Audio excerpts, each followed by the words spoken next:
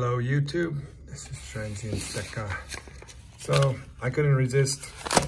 I had to make a purchase, small purchase, but got tired of sitting on the sidelines and went ahead and spent a little bit. I got my check today, so I was like, well, I think I can afford to spend 100 bucks. And so I got some peace dollars here. Came in cases too, which is not bad. This one got a capsule. I could reuse this capsule because I'm not going to leave it in this. No need for a capsule, I don't think, on a peace dollar. Another one. What years are these? 23. But they're just peace dollars here. 22.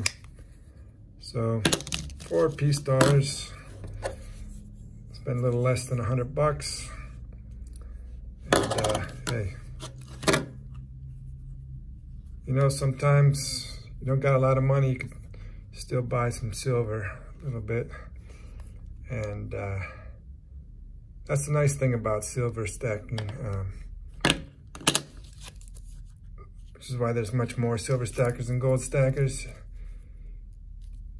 No matter what your income range is, you could usually afford to buy some silver. I mean, even back in the day when I was living paycheck to paycheck, I could have bought something, you know, even a dime, you know what I mean? Just to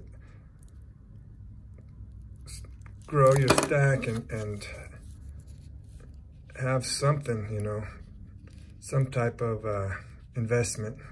So anyways, this is my latest pickup, 4 peace dollars. And got some cases here I can reuse because I'm not gonna leave them. I don't think there's any reason to leave them in this. They're just peace dollars. Anyways, there you go. Thank you for watching, and I'll see you on the next one.